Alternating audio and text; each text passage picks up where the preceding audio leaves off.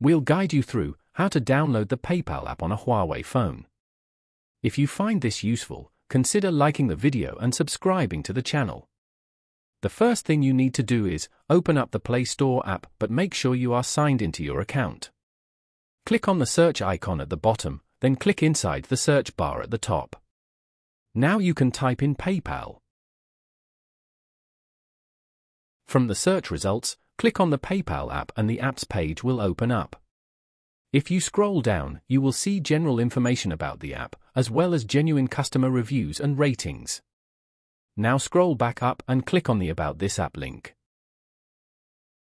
When About This App opens, scroll down until you see compatibility for your active devices. This will tell you whether the app will work on your model of mobile. Once you have checked and are happy to proceed, click the back arrow button in the top left corner, then hit the big blue Install button to download the app. It will first say pending before downloading. This could take a few minutes. Once the app is downloaded, it will then install on your phone.